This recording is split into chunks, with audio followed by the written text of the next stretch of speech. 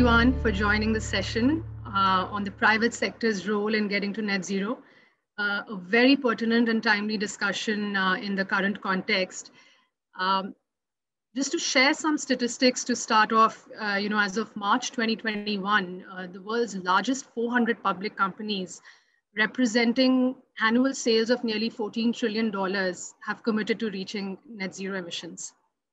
In India alone, about 61 companies have signed up to Science-Based Targets Initiative. Given this broader context, it becomes very important to understand how some of these pathways to net zero emissions are being envisioned by the private sector organizations.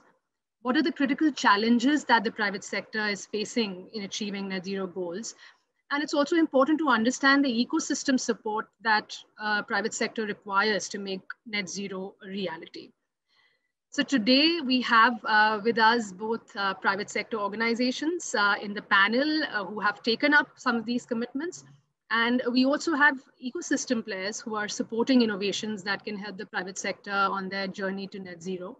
So thank you to all the speakers. I'll take a quick minute to briefly introduce the speakers and the moderator for the session today. My name is Prachi. I will be hosting the session and will be helping you with any logistical issues that you have. I represent IntelliCap, and I have with me Venkat, who is the director at IntelliCap for Circular Apparel Innovation Factory, which is also called CARE. CARE is a co-creation and collaboration platform within IntelliCap, which was created to develop a circular economy in the clothing and textile industry. So Venkat will be moderating the session. And we have a great list of panelists with us today who will be sharing their insights with us. We have Ms. Sharika, who's the Director, Environmental Sustainability at Mars Holdings. We have Ms. Prabha Narasimhan, Executive Director at Hindustan Unilever Limited. We have Mr. Rajneesh Rai, who is the General Manager, Environmental Sustainability at Shahi Exports. And we also have Mr. Sandeep Tandon, who brings in an ecosystem perspective in this conversation, who's a national project manager, low carbon technology deployment and global clean tech innovation projects at UNIDO. So with this, I will hand over the stage to Venkat to moderate the discussion and also to set the broader context and agenda for the session. Over to you, Venkat. And thanks to all the speakers again and all the audience for joining. Thank you so much, Prachi, and a very warm welcome to all the panelists. Such a pleasure to see you all again, and thank you for making the time to join us. It's such an important conversation, right, for any of us, for all of us, irrespective of which sectors and which organizations we're representing. But I think one thing is very clear, that you are here because your organizations have set very clear intent and follow through action to really make credible progress towards net zero emissions. Prachi has already spoken about the big numbers. There's no denying the fact that the climate change and the climate crisis is the definitive crisis that we all face as individuals, as communities, as organizations, as sectors, and as a planet as a whole. There was a very interesting point that one of the speakers in an earlier session today was talking about from a textiles, apparel, and fashion industry. And Prabha, bear with me as I give a fashion reference. But we, of course, know that fashion industry is one of probably the top 3 most polluting industries in the world. Some might argue it's number 4, but I don't see the difference. If you consider the raw material input, which is such a critical contributor to the greenhouse gas emissions and the carbon footprint of the global fashion industry, there are 3 fundamental sources for the raw material. We get it from agriculture, we get it from food in the form of leather, or we get it from the petroleum industry.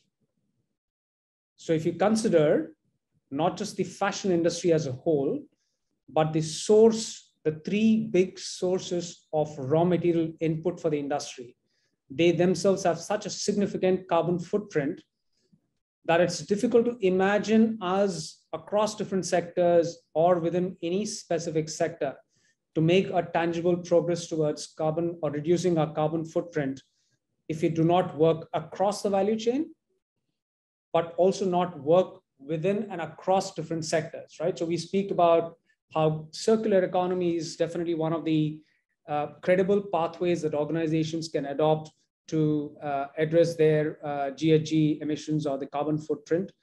But true circularity, as we always speak about, is how it happens at the intersection of two different sectors, right? And fashion is one of those examples. And so would be the case for the FMCG sector as well, Prabha, I would reckon. Now, we just want to look at this particular session in three broad segments. The key idea of having these organizations who have shown true commitment towards addressing or getting onto the net zero pathways and targets, and showing true action to make credible progress, is that the audiences, the organizations that you're representing, can actually learn from their own experience, right? So we'll understand how each of these organizations and each of these speakers have started on their net zero journey. What are some of the challenges that they face and how they've addressed those challenges? More importantly, how do they get buy-in from their internal stakeholders, but also buy-in from across their value chain partners? And the third segment is where we will actually understand how technologies and innovations and solutions can really help any of these organizations or any organization that you're part of in getting your net zero strategy and roadmap started, but also to make progress on it, right? So let's jump into the conversation straight away. And gentlemen, you wouldn't mind if I start with the ladies in the house. So Prabha, let me start with you, if I may. We obviously know the clear intent and the ambitious targets that Unilever has set. And the intent has been backed with a very strong follow-through and action.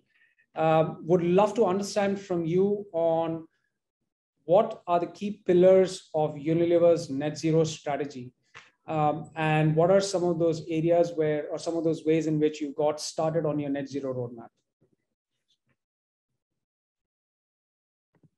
Thanks very much, Venkat and Prachi, and good afternoon, everyone. It's really a pleasure to be here, and I must confess that I'm quite new to this entire space and learning every day, but absolutely a privilege to be among such an awesome panel of speakers.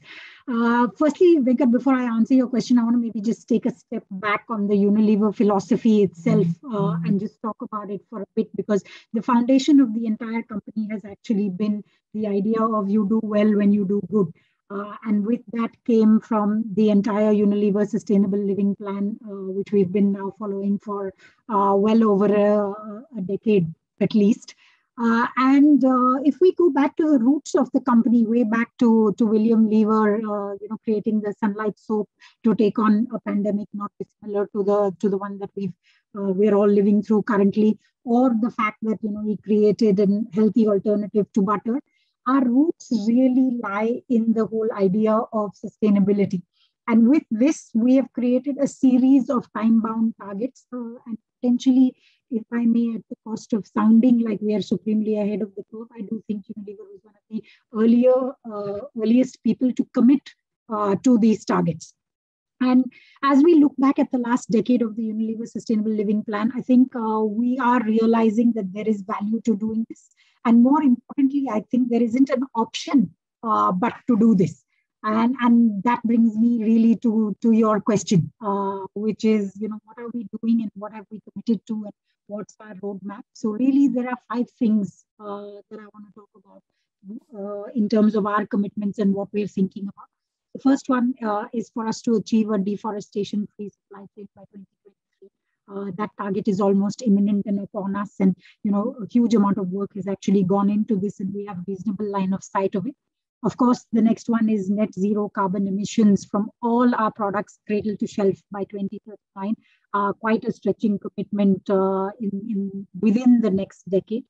We want to have the greenhouse gas impact of our products across their life cycle by 2030, and have all of our product formulations biodegradable by the same time.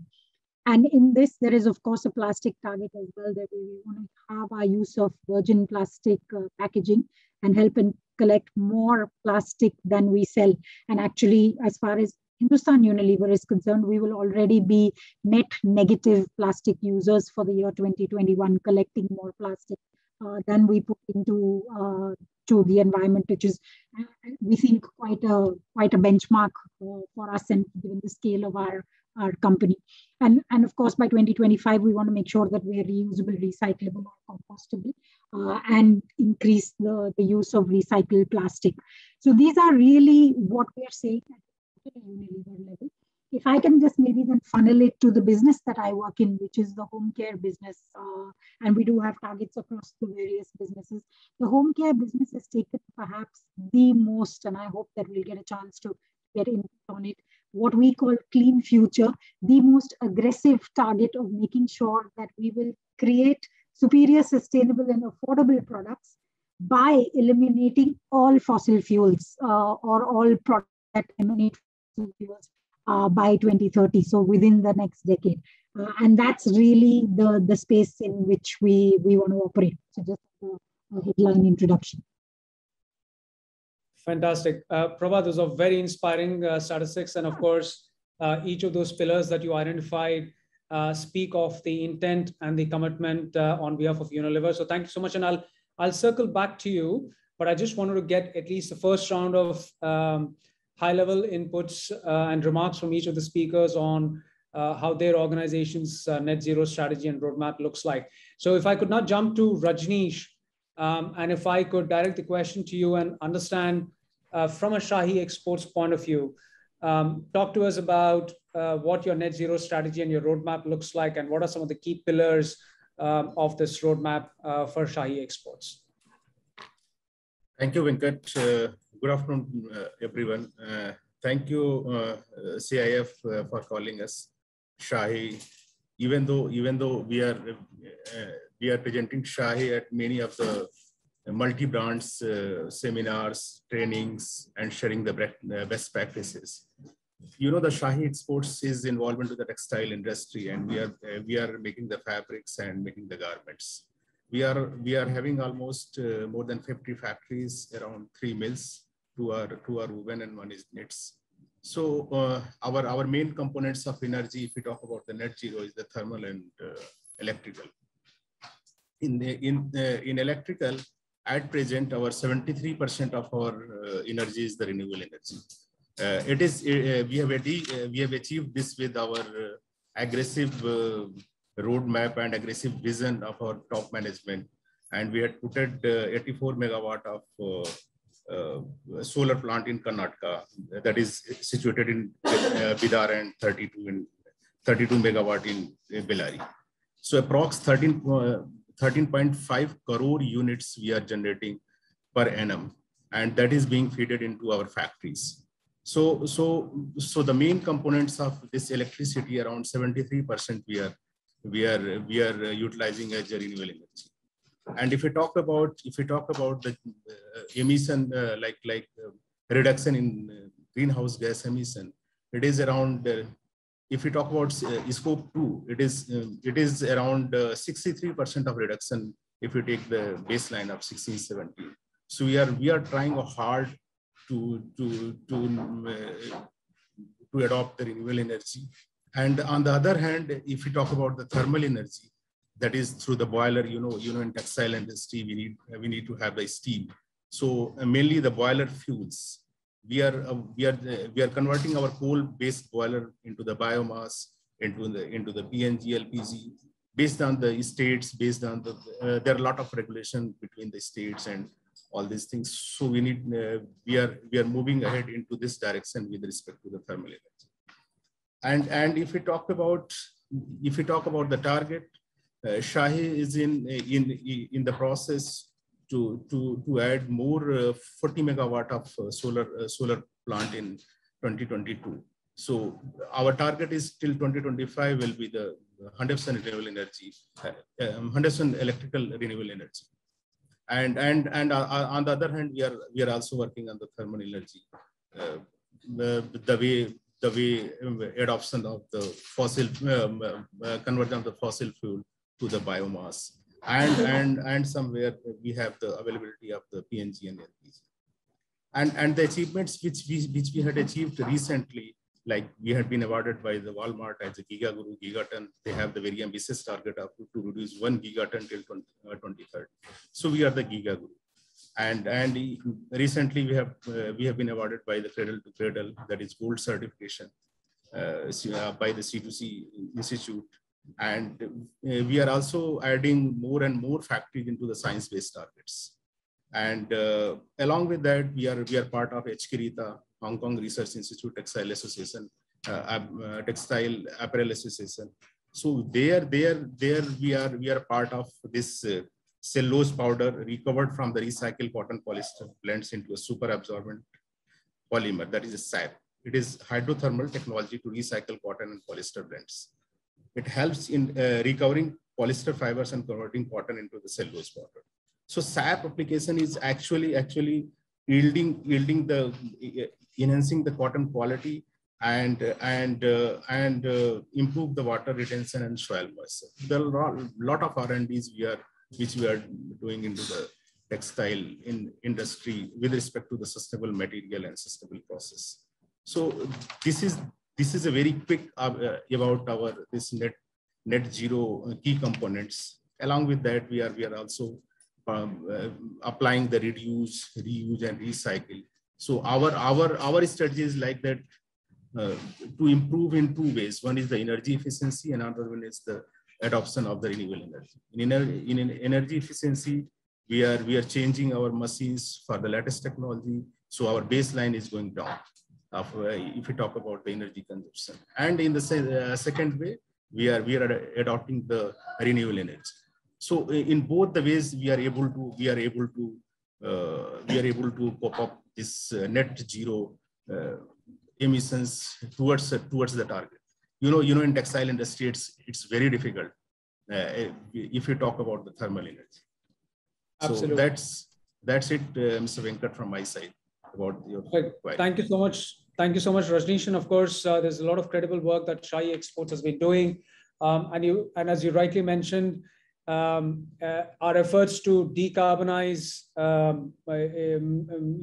get onto the decarbonization pathway and kind of make credible progress there has to go way beyond than just conversion to renewable energy sources. So glad to hear the efforts that Shahi is making on going beyond and looking at the other business models as well to be able to reduce the GHG emissions. I'll circle back to you, Rajneesh, but just want to get in some quick remarks from the other speakers as well as we warm up. Sharika, if I may come to you now, and one of the conversations or one of the many points that gets covered in every conversation that we've had over the last year is the incredible work that Mass Holdings has been doing out of Sri Lanka. But while we would love to understand what your overall net zero strategy and roadmap looks like and what are some of the key pillars, I would definitely be keen for the audience to understand on how you're looking at net zero, not just as a mutually exclusive element of Mass Holdings operations, but how you work very closely with the community. So over to you, Sharika. Sure, thanks, Venkat.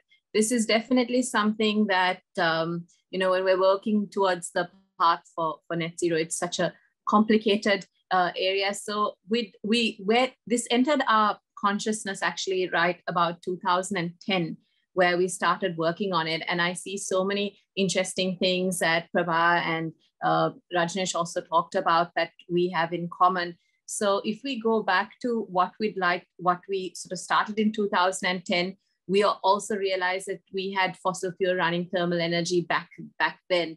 And the stage in which we wanted to move it, we've now moved it all into biomass, and now looking in terms of how do we convert from biomass to climate neutral biomass. So there's lots of interesting stories that we all have in common. So, I mean, if we talk about what we'd like to do in terms of our organization, how we plan to achieve it, it's been a tough way to put the entire strategy together.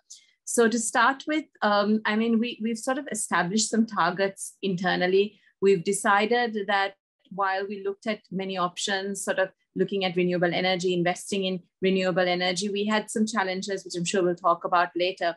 But our sort of main decision right now was that we will also work with science-based targets. and using 2019 as a baseline. And we have now set up to commit to that 25% absolute reduction by 2025. I think that is something that is absolutely essential for everyone to go forward. I mean, I think there are some challenges, etc., that we can talk about, but MAS has worked in many aspects, not just directly looking at emissions, but also very strongly in the space of biodiversity. We've made some commitments that we started in about 2013, where we wanted to make sure that 100 times the space we occupy would be restored. And we're looking at about 25,000 acres of forest that we can have within Sri Lanka. So that's a huge effort that we're making around that area, as well as we're working closely along on some very interesting areas about waste collection and looking at how we can do circular products and keep things within the island as well to reduce the footprint. For example, a recent project we had was we are working to capture the floating debris that is floating in our canals. How do we collect that and convert the PET that is recyclable back into yarn and back into fabric? But even the dyeing process, we are innovating as we go ahead, where we're looking at dyeing it at the pellet level or the yarn level, so as to reduce the amount of energy, transport, etc. So there are a lot of broad projects. I think I don't want to get into too much detail, but if there's anything specific you'd like me to talk about, I'd be happy to do that as we go along. Fantastic. No, that's good for now, Sharika, and we'll definitely circle back to you for further details on those projects that you were indicating. Sandeep, thank you so much for waiting in, and I would love to get your inputs on the program that you lead at UNIDO, the FLCDD program, and would be good for the audiences to understand the program, the contours of it, and how these innovators that come through the program and how they could actually help the private sector in achieving the net zero emission targets. First of all, Venkat, thank you very much for this invitation, and it's a privilege to speak at the Sankalp forum, as we did in the past.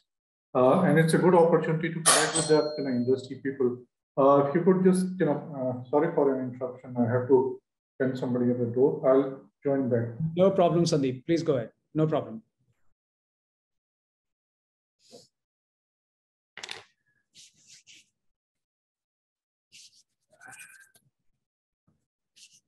That's par for the course for remote working and connecting virtually. So do bear with us.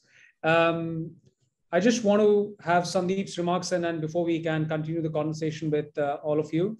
But of course, one of the things that I would love for each of you to kind of think about, Sandeep, thank you for coming in.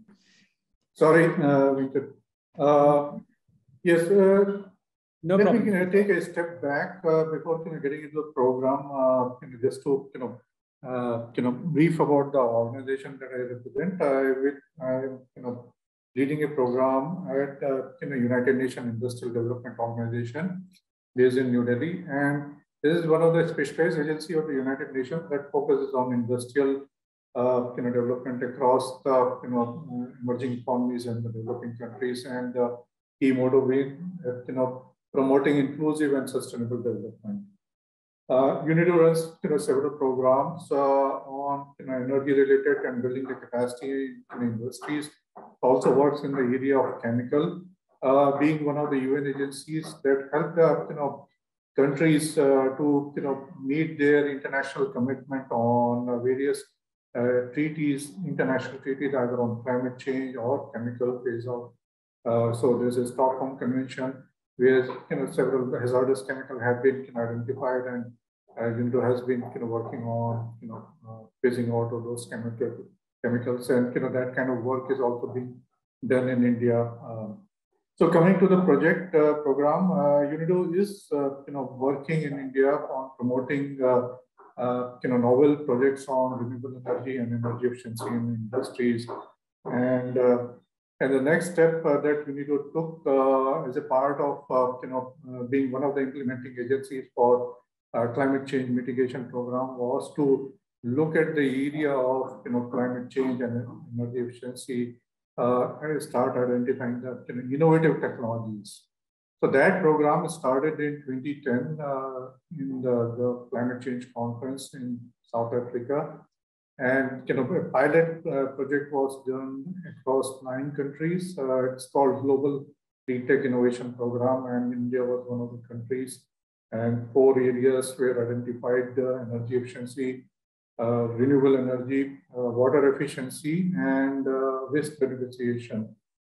And this program ran for 4 years. I was closely associated with that, leading that program, and we came across very, very interesting startups in India that gave us the confidence that there is in this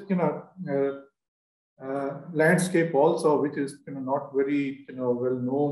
There are entrepreneurs working right from the coming out of the technical institute, IITs, developing new technology, and they are willing to go forward and take those innovation out in the market.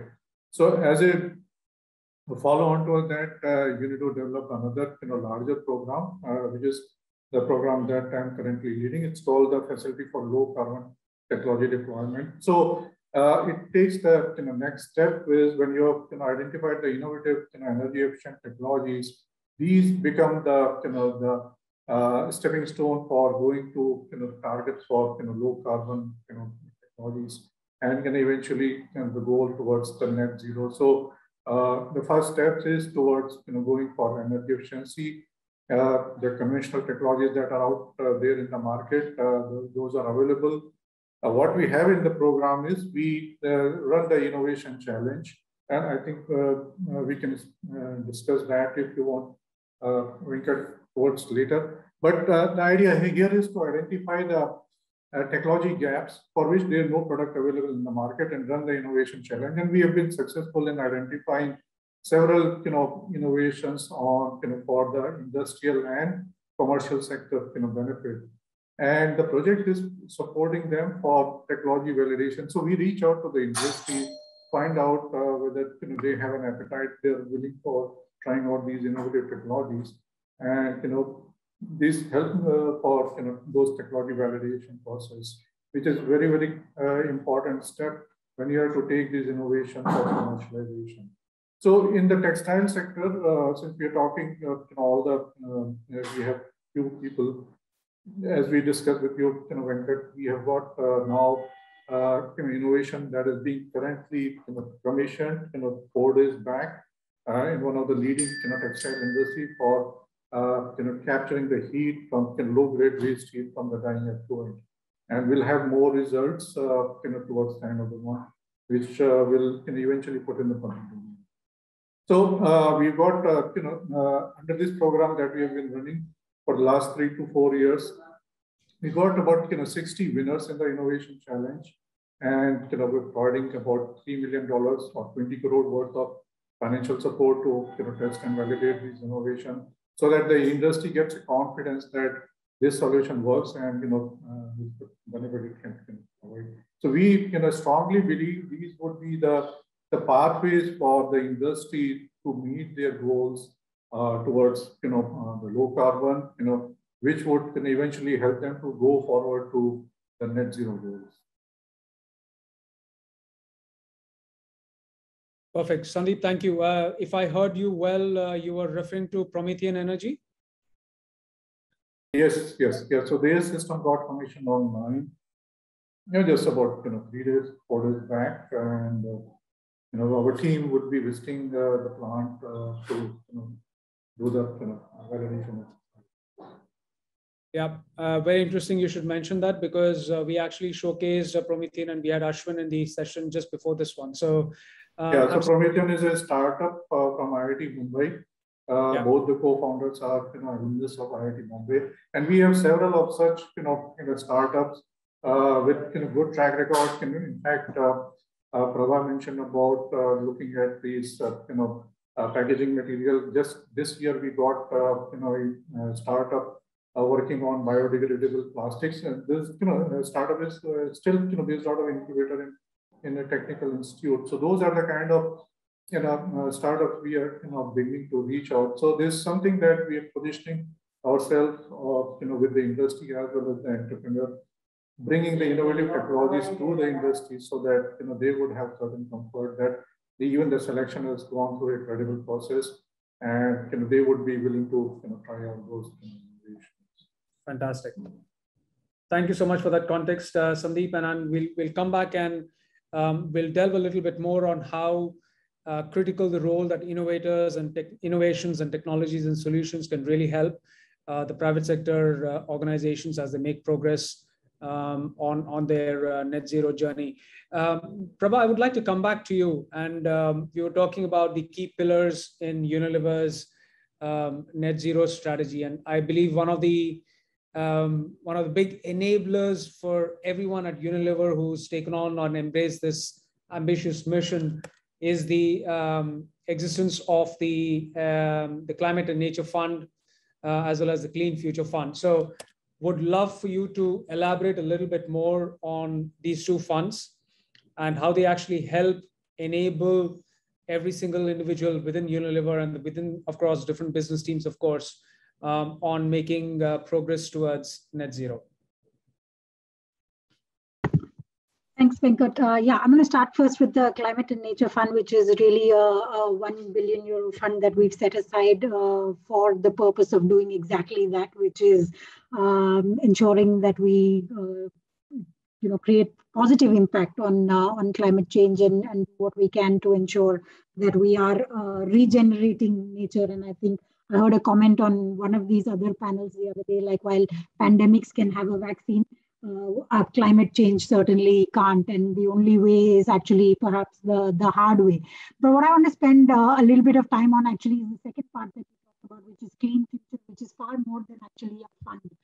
Clean Future is actually the fundamental premise on which the entire home care business now sits, given as it is that our home care business is largely a laundry and household cleaning business. And as you would be aware, most of the source of our materials currently is from fossil fuels. And therefore, the commitment that we will move out of fossil fuels in entirety by the end of this decade is really, I think, probably been the most energizing commitment that we've made in a long time. And all of us are aware that materials are responsible for most emissions. And if I remember the numbers correctly, and happy to be corrected, but 45% of emissions come from fossil fuels.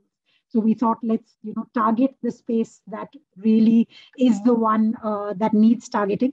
And the thought here is this idea of carbon rainbow. So if fossil fuels give us the black carbon, can we start moving into all of the other colors, which is the green from plant-based ingredients, the purple, and in that actually we have a fantastic partnership with a South India-based company called Tuticore and Alkali, who takes carbon dioxide that's meant to go into the air, captures it, and then uses it in a process to produce soda ash, which is obviously an ingredient that goes into our detergent, and thereby creating purple carbon. And then we're doing some work on gray as well. And of course, then there is the green-based sources, which allow us to perhaps get blue carbon. So a full rainbow of carbon to substitute for the black carbon that is currently the bulk of our business.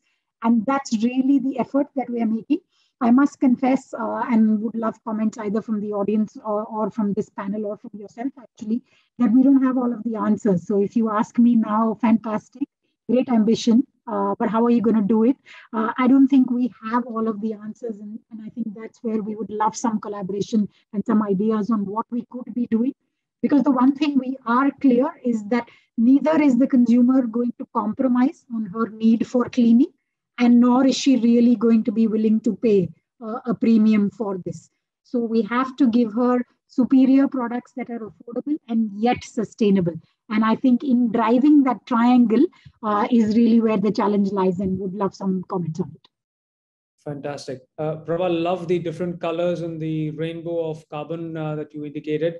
You mentioned about that there's so much that we still don't know, and I guess the beauty of the climate challenge is that the answer lies in the unknown, and it's the pursuit of that unknown and trying to figure out the answers that makes all our jobs worth doing what we do. So thank you so much for that, and we'll probably come back to you and ask you a little bit more about how those two levers actually help drive and motivate the teams within Unilever and a little bit more. Sharika, I want to come back to you. One of the things that we've been discussing about MAS's efforts is the work around restoring the waterways and restoring our ocean ways, right? And I know this has been such a significant part of the MAS efforts. And also you spoke about some of the future plans as well, and I won't give that away, but talk to us a little bit more about how we obviously, sorry, let me take a step back. We obviously talk about carbon co-benefits, right? So which is, we don't look at solutions which purely deliver on ecological benefits, but how could we look at solutions that also give co-benefits in terms of socials, in terms of community, and in terms of economics as well. So I want to come back to you and delve a little bit more about your work with the community on helping restore the oceans across in and around Sri Lanka, of course. Sure.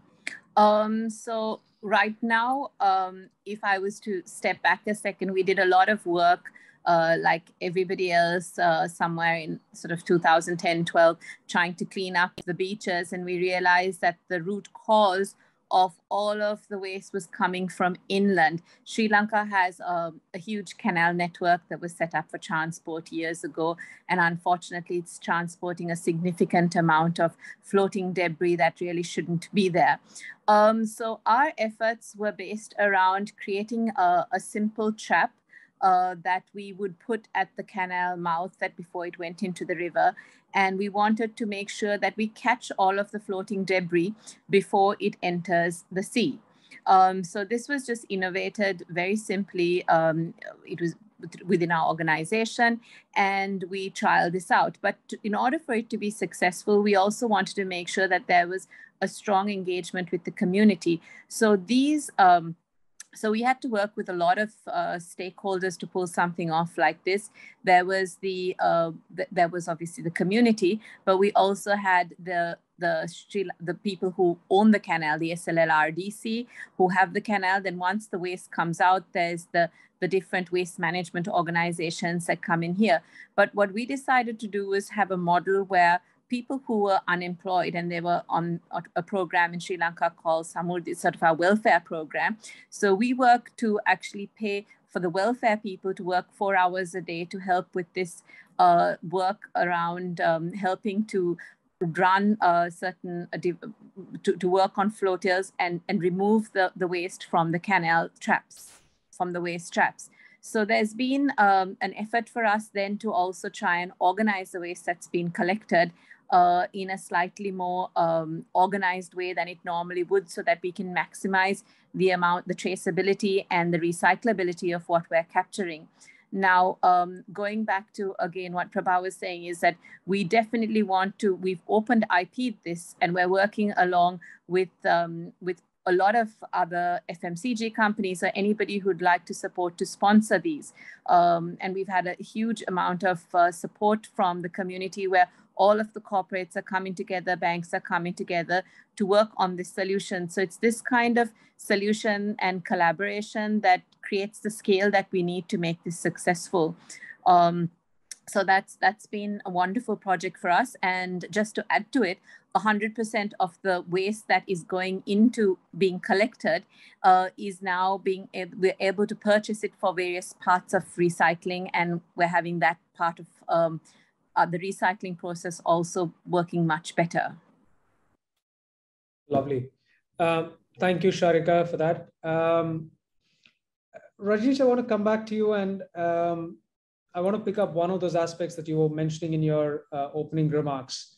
And we know this, and I think Prabha was alluding to a little bit earlier as well, that materials become such a huge component of our carbon footprint. As I was indicating earlier about the three biggest sources that come into the textiles and apparel industry, from petroleum, food, and agriculture. You mentioned about Shahi's focus on not just looking at the shift towards renewable energy to get towards your net zero targets, but also look at alternate models like reuse and recycling. Would love for you to elaborate a little bit more and probably give some insights for the audiences on how they can look at solutions beyond just shift towards renewable energy on the net zero pathways? Mr. Venkat, if we talk about textile industry, and if we talk about our process about the sustainability, there are almost three components. One is the sustainable process. In sustainable process, if we talk about energy, water, chemical, waste, everything, the processing should be sustainable. And the second one is the sustainable supply chain. If you see the fabric takes a lot of water, dyes, chemical, everything. So in Shahi, if we talk about Shahi, is because we are having our own mills, and this mill is part of all the journey. So around 70 to 80% of our fabric comes out from mill. So and if we talk about the water is most of our units is the ZLD unit, zero liquid discharge, and we are more than 90% we are recycling the water and reusing it. If we talk about the chemical, that is minimum we are using ZTC level 1 certified chemical. If we talk about the waste management, even wastewater management, these are all part.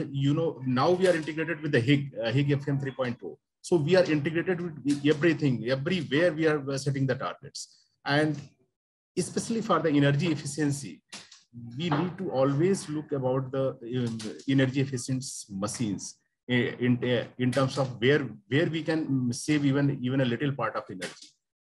Investing some dollars or some rupees in an energy audit is not a big challenge. Just see when a certified energy audit comes, see the factories, see the low hanging fruits, intermediate investment or long-term investment. At least one has to start from the low-hanging things. That is, low-hanging things is the maintenance first, arresting the leakage, either the steam or the air, and the second one is the intermediate, where you can change the sieving motors from clutch to servo motor, changing the LED lights, adopting the VFD technologies. So these are all things. First, we need to reduce the energy consumptions. If you take both the things together, reduction of energy consumptions and adoption of the renewable energy, then only we'll be able to achieve this net zero concept. Otherwise, if you will not look at energy consumptions and we just adopt the renewable energy, it will never happen, because Prabha rightly said, we need to. No one wants to give the premium of any products. We need to fall between that price bracket also, and no one wants to compromise with the quality. So by seeing both the things 360 degree, we need to achieve all those things, and that Shahi is doing.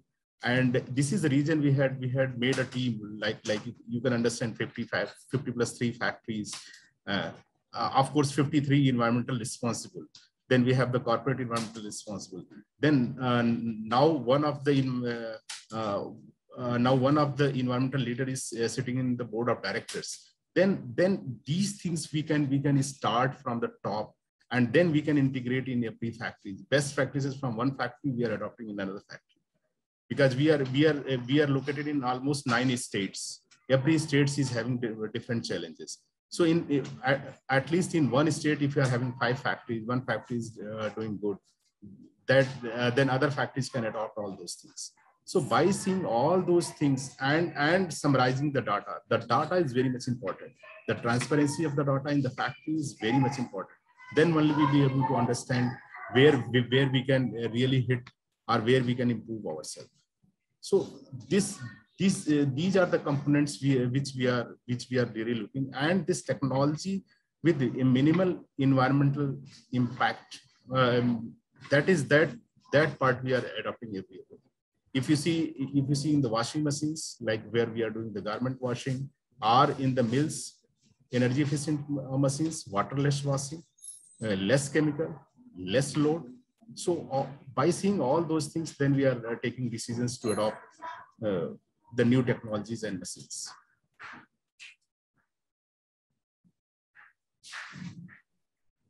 Thank you so much for that, Rajneesh. Definitely makes a lot of sense.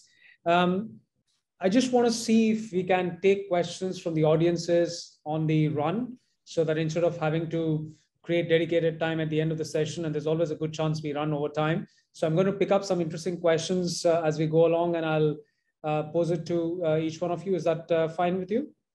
Yeah, super. So this is a question that's directed for all of you at all of you. And the question is, in addition to your own initiatives for emission reductions, what are you looking? Are you also looking at purchasing carbon credits for meeting your net zero targets? So I'll just repeat it. In addition to your own initiatives for emission reductions, are you also looking at purchasing carbon credits for meeting your net zero targets? Anyone, it's an open question to all of you. Perhaps I could ask Sharika to take a shot at it first. Sure. I mean, short answer is yes. We are looking at, because as a part of SBTi, in addition, as a last resort, in addition to, trying to increase our efficiency, purchasing renewable energy, we will have to look at credits as well to achieve our targets. Lovely. And are you already doing this, or are you looking to get into this in the near future? We are looking to get into the near future. We haven't started yet. Got it. Fantastic. Prabha, Rajneesh, if you would chime in, please. We believe in carbon offset is the last resort. First, we need to take the initiatives to adopt the renewable energy, because purchasing the carbon offset is not a long-term solution. Got it.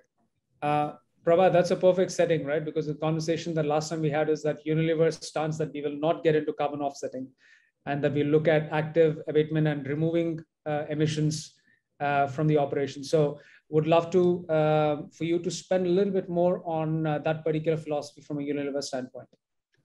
So I think, Venkat, yeah, that's absolutely the philosophy. And I think it does go back to this idea of, I'm sorry, I'm going to sound like a little bit like a stuck record, and I've obviously worked for Unilever a long time, and the record is therefore a bit stuck. But the whole idea of, doing well by doing good, it does seem like we have the opportunity to be able to do this within our ecosystem ourselves, hence the targets that are out there. And really the idea that there is enough there are enough ideas out there which will allow us to find a technological answer to some of these, because none of these are sitting low-hanging fruit saying go out there and do it. They are all going to require new, fresh thinking, both from at all three levels. Firstly, what is the idea itself? Secondly, what is the ecosystem that's going to allow us to commercialize that idea? And thirdly, will policy and government then support that into making it viable across the board? So I think our feeling is that we do have the capability to be able to do something at all of these. And so hopefully we can deliver this ourselves without the offset part. Fantastic. At least that's the current thinking. So, but it's an evolving space. Absolutely. But even for an organization that has set such ambitious targets and backed it with good action, to take that philosophy and take the route is definitely inspiring, Prabha. And as far as belaboring the point about doing well while doing good, it's very much in line with the theme for today. So I won't be the one to complain about it. So feel free to mention it a few more times. Right. Sharika, I want to kind of come back to you, right? And you were indicating a little earlier about, and this is also the point that Prabha was indicating a little bit earlier, which is for any organization, and this is agnostic of the sector and the geographies that we that we operate in and that we kind of have an influence, direct or indirectly. One of the things, or one of the challenges, of course, is how do we work with the ecosystem partners, right? Both part of our direct upstream and mainstream supply chain partners, but also the ones who are indirectly part of our value chains or ecosystems. And one of the challenges, of course, which I think everyone across different sectors kind of agrees on in setting and achieving net zero targets, is the role that policy could potentially play, right? And I remember us having a conversation about how subsidies around fossil fuels makes it a lot more difficult for us to act on some of our ambitious targets. Would love for you to chime in on that particular aspect and how possibly MAS is looking at working with these ecosystem partners, perhaps even the policy actors, on how we can influence the ecosystem towards making progress? Sure. So let me sort of try to explain that. And I was putting my hand up also because I was hoping to also talk a little bit about the carbon credit before I get on to your question. Sure. I do agree with everybody that the carbon credits definitely should be a last option. But some of the challenges is country-based, like you say, as we're going into the policy. For example, in Sri Lanka, we don't have the possibility of purchasing renewable energy off the grid. And our grid emissions factor is, it's fluctuating, and it's very difficult for us to maintain certain carbon commitments if we didn't look around that. And we talked about, getting back to your question, Venkat, in terms of how do we work along the upstream and downstream. And it's very difficult thing in terms of policy and regulation and influencing people. We are trying to get around lobbying with the government, as a group, to be able to have what you call a power wheeling agreement. So even MAS is invested significantly in renewable energy, but that just goes into our grid. It's not something that we can then easily offset ourselves. So there are challenges along that.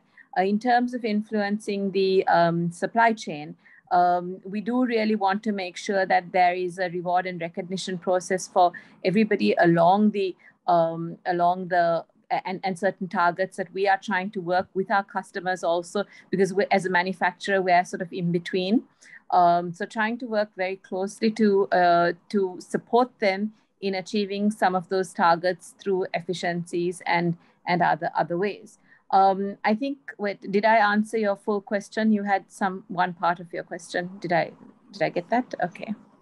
Yeah, I think we also spoke about I think I was referring to the conversation that we had a couple of days back about what are those specific policy interventions about subsidies on fossil fuels, which makes it a lot more difficult, right? So would love for you to touch on that very quickly, because I know it's something that kind of is a pain point for most of us in the audience.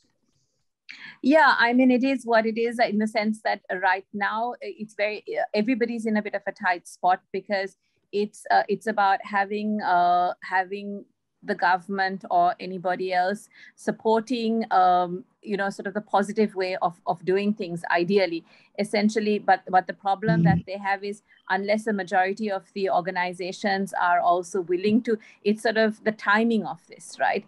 Which is quite challenging right now. If you take what we would be paying on a subsidized currently electricity rate for manufacturers, for us to move into renewable energy and to make that investment is a big hit.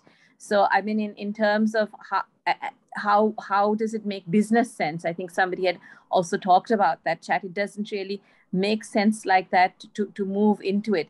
But essentially, we are seeing a lot of the larger companies still making that move. They realize that is the future, and we have to do that, including MAS, many of the other parallel organizations, etc., are deciding that as large manufacturers, we need to make that move regardless of what the current policy is, because we know that this would only be temporary. It's just a matter of time before we don't think the subsidy can be held on forever. So that's sort of the movement we're seeing. And hopefully we'll be recognized more for the renewable side, and there'll be benefits for that. Lovely. Thank you so much for delving onto that, Sharika. So I want to kind of move into, now that we have a good foundation on each of your organizations, your net zero strategies, what are some of the key pillars, what are some of the key dimensions, and how you're looking at, or what are some of those meta principles that's driving your efforts towards getting to net zero emissions. And I want to shift to the conversation, to the second part of the conversation, where, for the benefit of the audience, irrespective of which sector they're joining us from or they're part of, I would love for each one of you to now help the audience understand what are some of the challenges that you face. And I think this is a point that Rajneesh, you were indicating about, right? We clearly know that this is a very tough transition for most organizations and most sectors and most countries. We know that the inertia is extremely strong. Rajneesh, you mentioned a very important point about how critical it is for us to identify those low-hanging fruit, identify those first easy steps or those first small smart steps, right? Rajneesh, I want to start this part of the segment with from you, and help us from a Shahi perspective. Give us insights into what were some of those early challenges that you faced in setting those net zero targets or getting started on your net zero pathways, and what are one or two ways in which you kind of address those challenges? So there are mainly two challenges. One is the policies, government policies at inter and intra-state level. We are located in 9 states, different policies at each state. High cost of renewables. These are the only two challenges. Because we are not competing with the India market, we are competing with the global market. Yes, all these things are driven by the company-owned things. And some of the states like Karnataka is having some favorable policies. This is the reason we had put our solar park into the Karnataka. And most of our factories is situated in Karnataka. But that case is not like in Haryana or Uttar Pradesh and all. So one the main challenges is the policies, and the second challenge is like changing the government policies. You know, the earlier government policies were very favorable to renewable energy generators. For example, waiving of cross subsidy, wheeling and banking charges, incentives. Now slowly government is withdrawing all such benefit passed on to the RE generators, which will lead to the high RE power cost. For installing solar rooftop, the net metering tariff has been reduced by ESCOM, which is not favorable and feasible for setting up the plant. The captive power banking window is very short, which was earlier 1 year and now it is 6 months. With this, 100% RE utilization is not possible. Formalities and approvals are not favorable. For example, rental factories, like we are having some of the factories which is on the rent basis, like a lease basis. Rental factories name changing to Shahi to avail renewable energy. Also outsourcing from third party. Wind power is not possible for less than 1 megawatt contract demand factories. Shahi is having 8% of our total power consumption in such rental factories. Interstate wheeling of power is restricted, due to which we are unable to balance the renewable energy generations versus its utilization at other states where Shahi is having mills and garments. Basic challenge in garment industry in space constraints. For accommodated renewable energy alternatives and high capital investment, example, solar thermal concentrator for replacing the fossil fuel based thermal energy. 1 TPH steam generation from coal needs approx 100 square meter space, whereas solar thermal concentrator would have a footprint of 10,000 square meters. We have evaluated this solution, but it is not feasible due to the high investment. Payback is approximately 25 years. Sourcing of biomass for use in boilers is a challenge due to limited number of suppliers. Also, availability of biofuels is seasonal. Paddy husk, though a very good biofuel, it's very difficult to source on continual basis as this sector is not organized. Government should take initiative to organize the biofuel sector by making favorable policies, incentivize them, subsidize, and this will ensure sufficient and continual supply of biofuel across demographics. So sure. These are the challenges. These are the basic challenges. Even electricity storage, our conversion of HSD DG sets with retrofitting kit having gas-based solution is again a challenge, where OEMs of DG sets are not taking any ownership for the guarantee and running DGs with these fuel. So these are all the challenges, but still being we need to retain in the market. We are competing with the global market, and of course to save our natural resources, we are taking the ways and we are taking the decisions to move towards the renewable energy. And we are also planning to approach government for encouraging incentives and subsidies to the RE solutions. Lovely. Rajneesh, I'm actually going to come back to you, and with your permission, I'm going to delve a little bit more and probably look at the same question from a slightly different lens. My submission is this, that We, of course, understand there are significant challenges from the restrictions that policy interventions and the current ecosystem that puts on each one of us as organizations on making any progress. But despite that, SHAI has made credible progress, right? Be it in terms of solarization, be it in terms of all the other interventions that you were indicating early on in the conversation.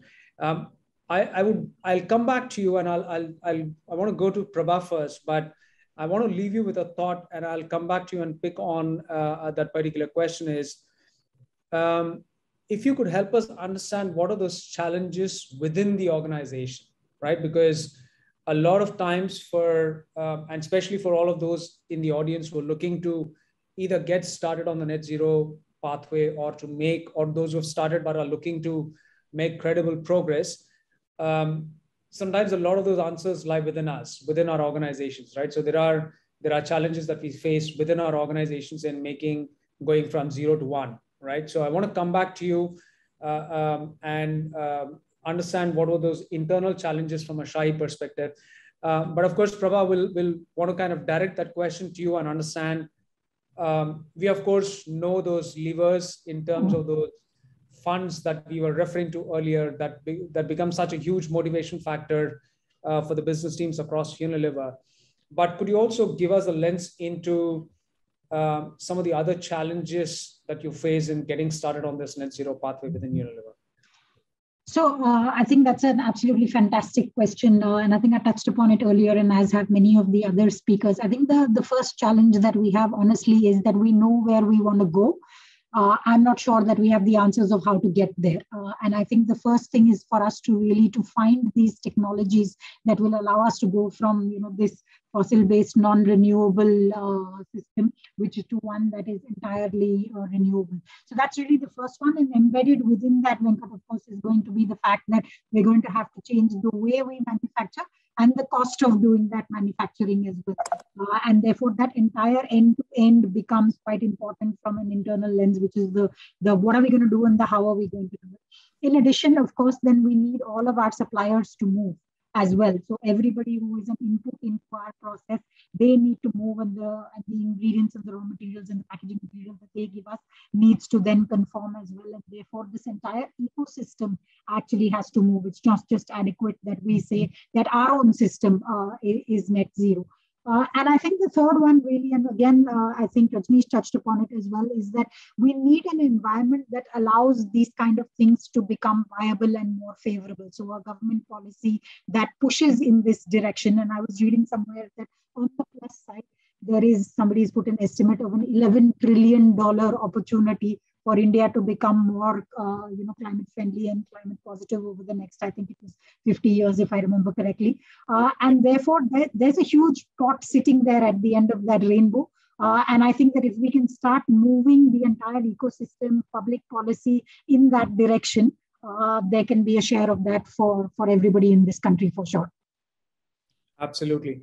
No, I mean, and I think we of course understand that there's a significant role that the policy actors in their different forms and shapes in how they can actually enable all of us across different sectors and across different geographies and not just towards taking the right steps.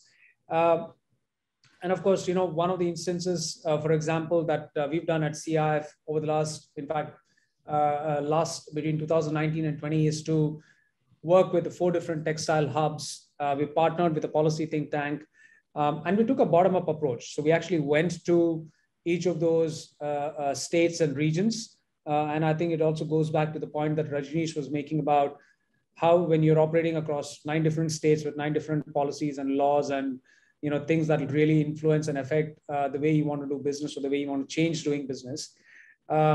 We actually went to the ground and we worked with the local policy actors, right from the municipality to the ministries, the relevant ministries.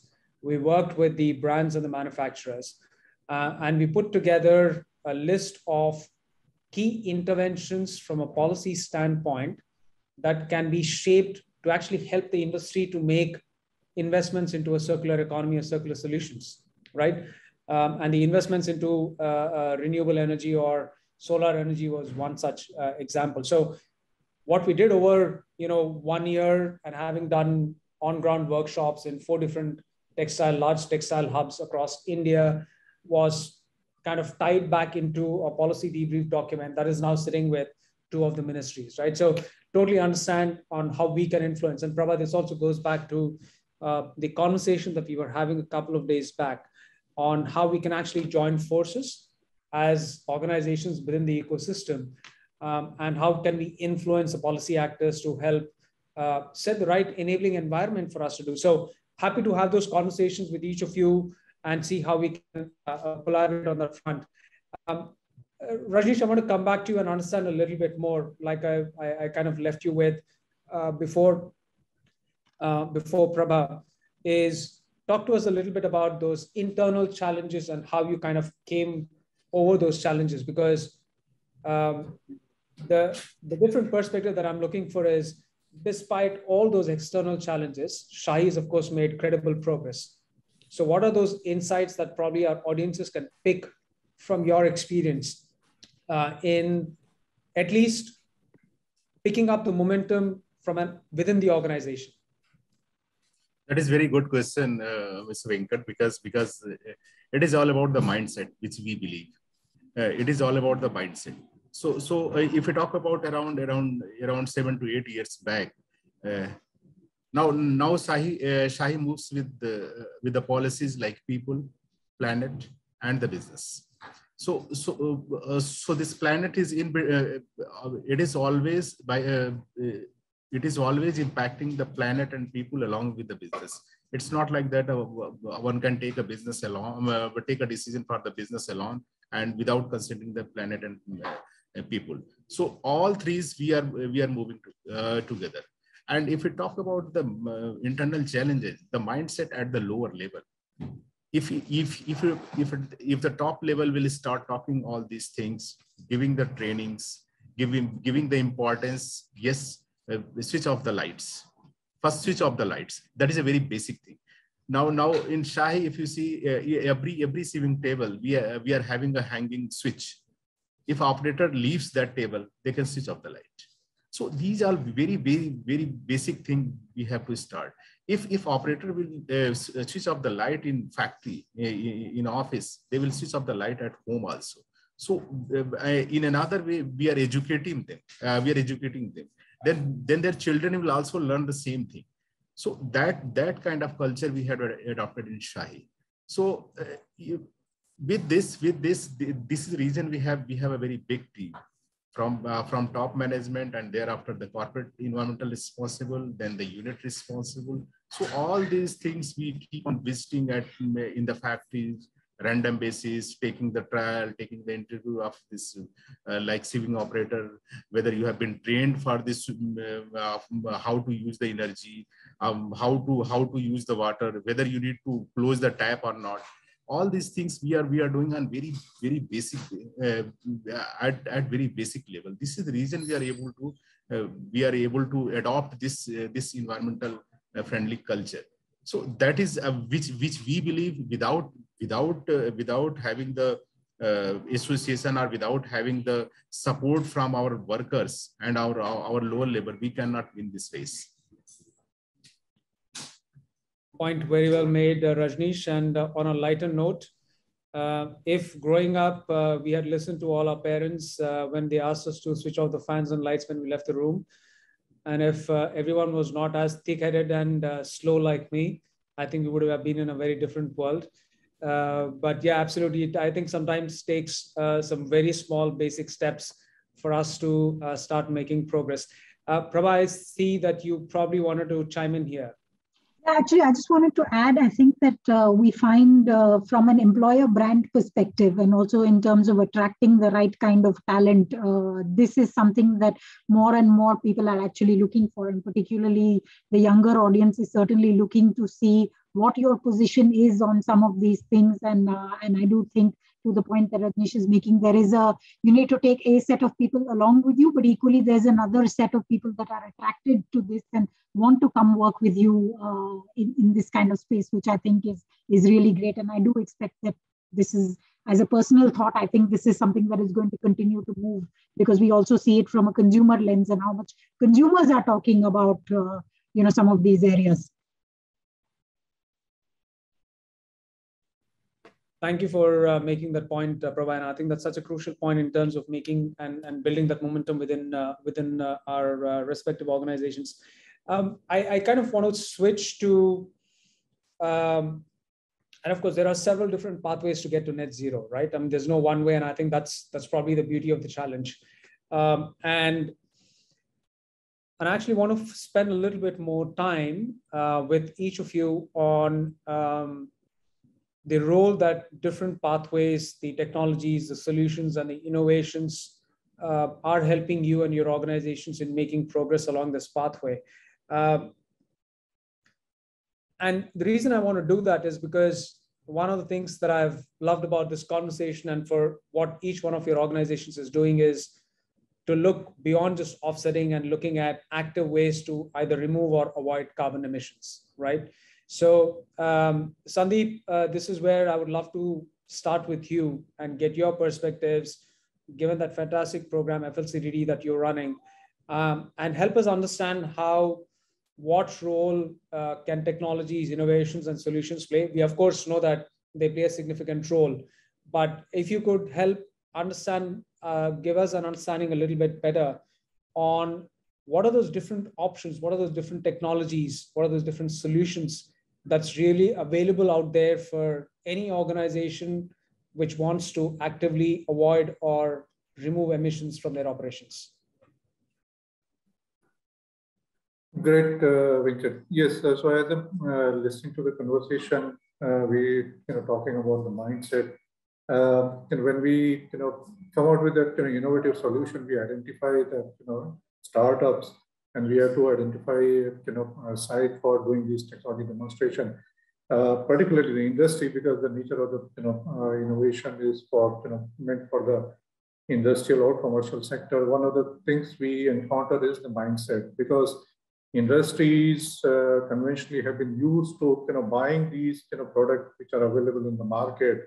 So for them to come around and understand innovation and understand the mindset of a startup itself is that requires a change in the mindset, the way the companies, organizations are thinking. I mean, the innovation needs to start from there, right? Within the organization, it needs to percolate. The reason you are hearing about some companies are willing where we are doing this technology demonstration, because we see there is an openness when we approach them to talk about these solutions, because they are willing to try what is out there available, at least in the Indian context.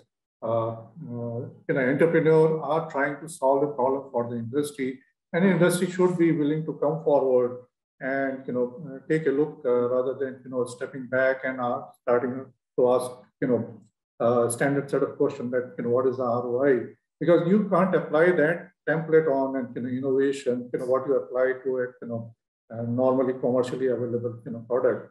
So that is where that would be the first step where you start looking at what is out there, and we have solutions on the waste heat recovery, but even we ran the innovation challenge in the technology as old which is like 100-year-old like pumps, and we came across companies who have made modification in the pumps and brought it to the level that is not available in the Indian market, and some of them are now going for commercial production. Few of them would get completed by end of this year. So there will be a set of product available. So there are ones who are the champions or the leaders who are willing to try out these technologies and adopt them. They are the early adopters, and then the other ones would become the followers. So rather than of course, the standard approach is looking for talking to the government, policy adoption, because everybody is operating in the real-time environment where there are several challenges.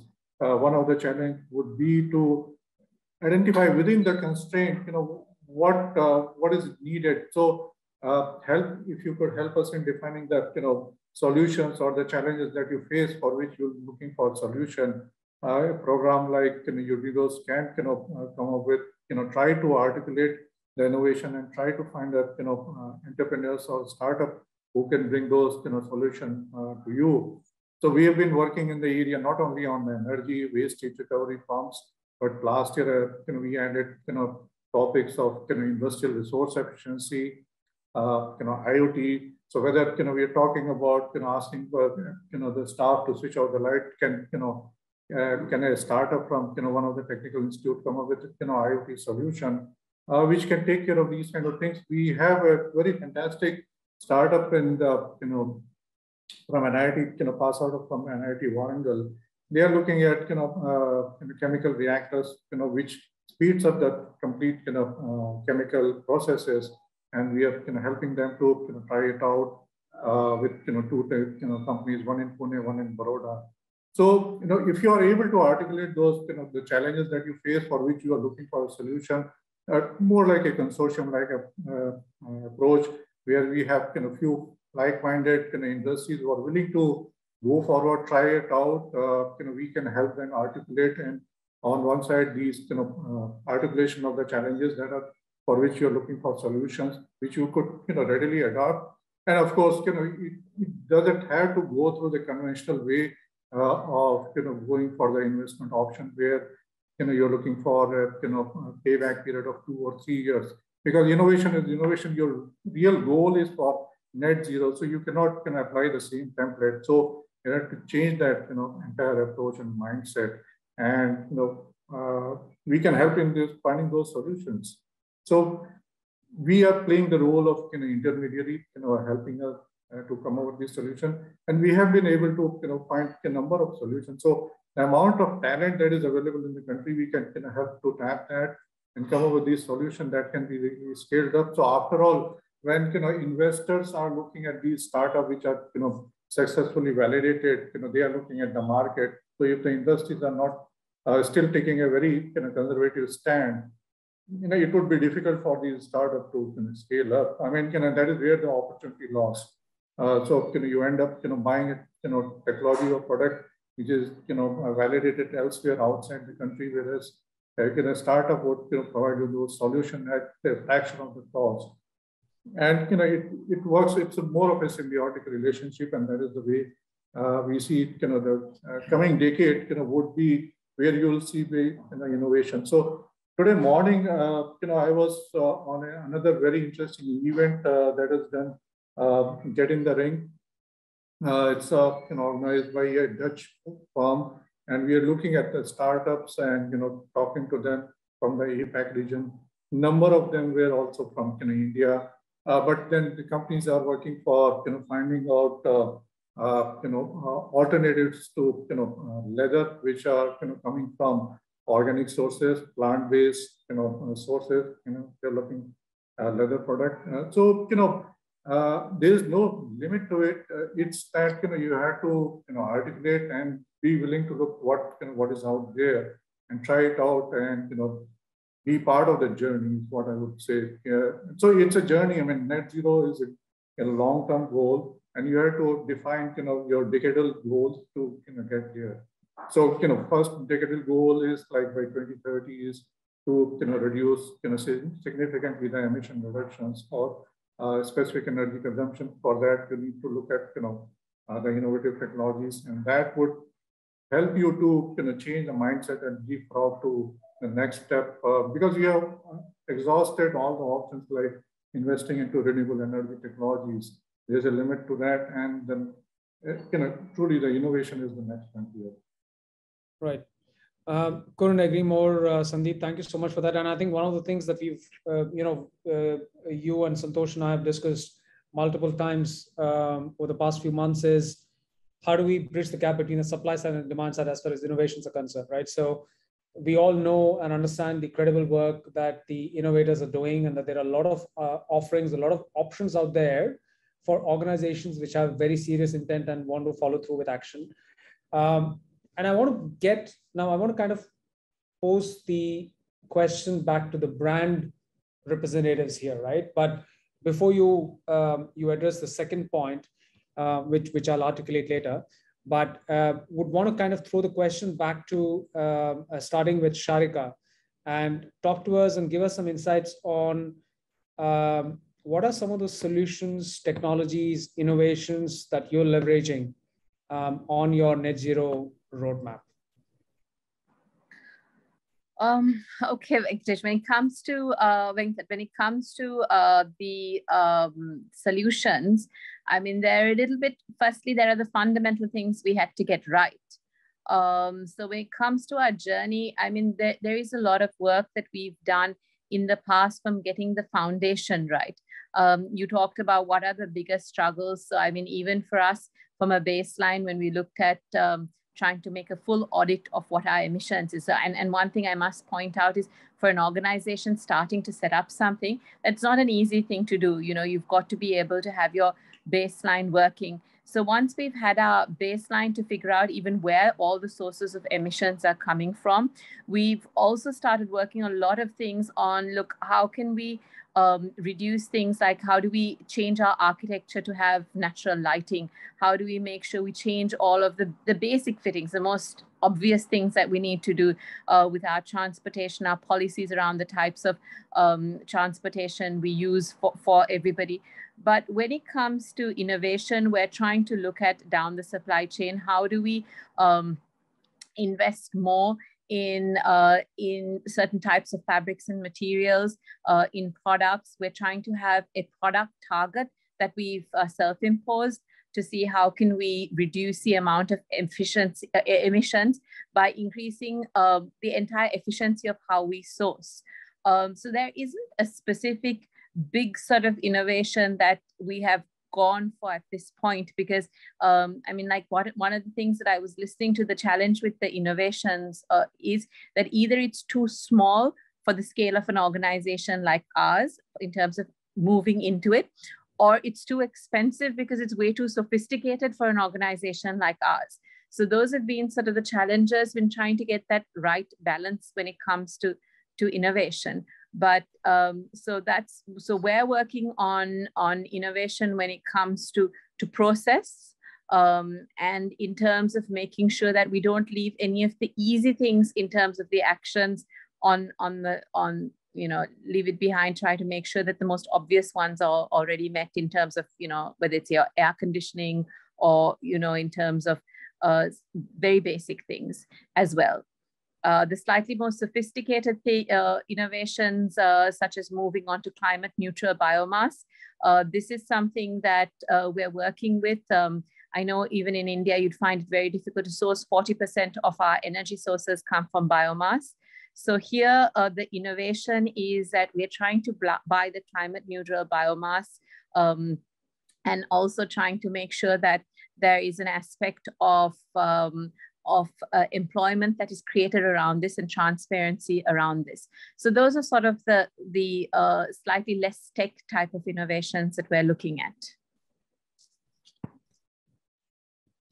Lovely. Thank you for giving us a peek into your approach as far as innovations are concerned, Sharika. And I want to, Prabha, I want to come back to you because, of course, you mentioned about the rainbow of carbon colors, and you spoke in the context of the Clean Future Fund, which kind of finances a lot of your research work around innovative technologies. But anything else, any other angle that you would like to provide to us from a Unilever perspective on what are some of those innovations that are helping you on this pathway? I think, Venkat, the purple carbon one, and you know, I like I said, I've only moved into this job about 1.5 years ago and heard about this. We will take carbon dioxide from the atmosphere and use it in a process to make soda ash.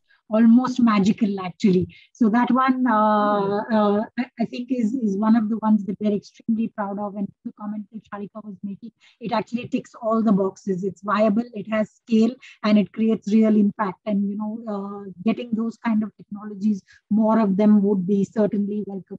The second one, of course, is in the space of green carbon, which is this whole idea of biomass into alcohol, into surfactants. That space we think is a really rich space, particularly given an Of course, now we are nearing stubble burning season in India, and that will become a conversation again. But could that stubble have an alternate use is, I think, the kind of space that we're exploring. I must confess, we don't have the answer as yet, but there are some early indications that there could be an answer. So that's the other space that we are really interested in. But the rainbow remains our primary focus. Different materials. Could we then therefore lower our fossil fuel carbon usage? Fantastic. Rajneesh, want to get your final views on some of the innovations or your approach and philosophy towards innovations and solutions that are helping you on this pathway? From a Shakti perspective, of course. See, for the renewable energy, if we talk about the electricity, we had already around 40 megawatt we are going to add till 2022. And if we talk about the thermal energy, we are in process to convert all our remaining boilers from HST to from coal to this biomass. So this because thermal energy is contributing around more than 70% of energy. If we overall talk about the mills and the garmenting, so that contributes a lot. I'm talking about the coal-based boilers, and along with that, few nature-based solutions for sustainability of net zero emissions. We have some more options, but that is not still feasible. The coconut shell charcoal is also a good substitute for fossil fuel. Due to its high heat density, it can be used in boilers to eliminate use of HST boilers. I study on use of heated nitrogen gas in place of steam as a thermal energy alternative for heating and garment ironing application has been thought of. A favorable outcome in this direction can be eliminate use of steam in finishing sections, and will be a game changer with respect to reduction in GHG emissions. If it happens, we'll be really happy because steam is the main challenge in the garment industry. And carbon sequestration through agroforestry in company-owned lands in a proposal is in the pipeline. So these 4-5 points we are having that we are really working hard to adopt it. But our main priority is that our boilers. Okay, fantastic. We'll of course it's never long enough to talk about innovations and how we can explore more and more options. Now I want to kind of shift the conversation and open the floor. And one of the things that we try to do as ecosystem enablers or transition brokers or network governors, if you may, is to democratize learning and kind of create opportunities where different organizations, different leaders, different practitioners within, outside, across different sectors can actually learn from each other, right? And of course, we've all been part of such a fantastic conversation, but I want to open the floor to all of you. And if you had a question that you wanted to ask your fellow panelists, something that you want to dip into their insight and their experience, that you could probably take back to your own organizations, what question would that be? And please feel free to go ahead and ask, should you have such a question for your fellow panelists.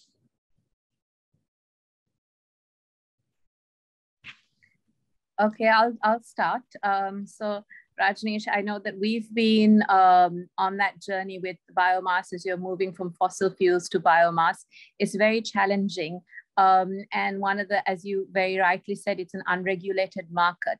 So we are at the stage, and since you're also going on to it, that we are suggesting going with climate neutral biomass with complete transparency. Is this something also on your mind, or how are you looking to secure that source of biomass as you're going into that transition at this stage?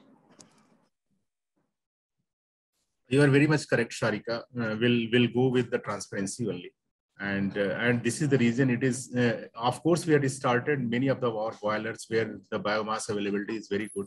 Many of our boilers furnace has been changed from coal to the biomass. But many states where the biomass availability and if you see the CV value of the biomass is not great, like a coal in the moist conditions. All these things we are based on the state and based on the location we are doing the study. And of course the transparency is the first thing. because we as our nation first believe on the transparency, from where it comes from, what is the origin of this one, how it comes. It's not like that if you're situated in south and we are taking biomass from north, in another way we are emitting the carbon. So all these things we are always considering while taking the decisions. This is the reason it is moving. It is a journey. It is not like that we can convert in 1 or 2 months or in a year alone. So it is a journey, and step by step we are moving on. Lovely. Thank you for that, Sharika and Rajneesh. Any other questions in anyone's mind? Or perhaps we can always keep this open-ended. So I will circle back to each one of you. And if you have questions for your fellow panelists, let me know, and I'm happy to play the messenger there. And I want to kind of end with one open question to everyone, all of these speakers at the panel, but also to anyone who's there in the audience.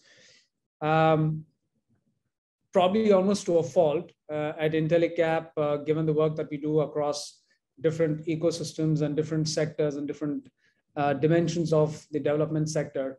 The one all-encompassing driver for us is climate change and energy, right? So if you had to think of one gnarly problem that you as an individual, as a leader, as an organization is trying to address and looking for a solution to, we are obsessed with trying to solve big problems that are worth solving. So if you had a challenge or a problem for us that you would like to throw at us, and we would like to come back and delight you with an answer that probably helps you along your net zero targets or pathways, what would those be? You can always reach out to me. You can drop us a note. For all of you in the audience, you know where to reach us. Drop us a line if you have any further questions for the speakers. And speakers, with your permission, I'll probably come back to you with a few questions that the audiences might have that have gone unanswered so far. But we're at the end of the time. Just want to end with a big thank you to each one of you for making the time. It's been such a pleasure having a conversation. Clearly, 90 minutes is never enough to have a conversation around net zero. Take it from me, we will come back to each one of you and pick up and have a longer conversation on how we can collaborate across different aspects of a response to climate crisis. Before we close, there's a quick question from one of the audience. I think it's addressed to me. So it's about how do you see the technology landscape evolve towards supporting organizations to meet their net zero targets? I think, since I've been working on, my answer would be biased towards innovation. We're seeing, innovations happening in India, and more as we go. So I'm optimistic. It's that, organizations have to also come forward to start adopting these, solution that is becoming available. The challenge lies in, bringing the, supplier and the, adopters or the user of these, the solutions together, because it's a large country and there's so much is going on, simultaneously. So therefore, having a conversation where, we can bring the two sides together, understanding what the challenge the industry wants, and, bringing the, solution provider like, innovations, that would work. I mean, and, more of that happens, that will have a snowballing effect. So, you may not have the answer to everything, but somebody would have that questions, and somebody will provide an answer that will solve the problem. Yeah, perfect. No, thank you so much for catching that, Sandeep. And I've been blissfully ignorant about a lot of the questions that's been happening on the chat. I know Prabha has a very hard stop. She wants to catch a flight, and we hope she catches a flight. But thank you so much, everyone, and such a pleasure. We will connect back with you. And Prabha, safe travels. Thank you very much, everybody. Bye-bye. Thank you. Thank you. Bye.